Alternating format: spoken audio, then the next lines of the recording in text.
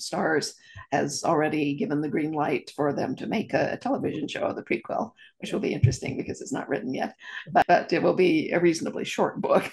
And I am working on it now, and I've been talking to the Starz people about what I want to include, and they've been telling me about what they think they want to do, and they want to do a few things that I'm pretty sure would not be in my book, and I just say, yeah, you do what you want because there's places in the show that are like that.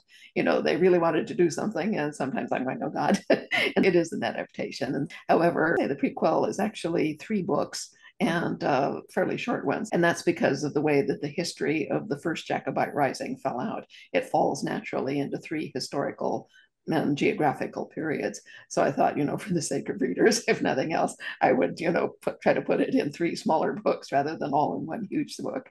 That way they don't have to wait so long. So anyway, I'm working on the first of those, coming well.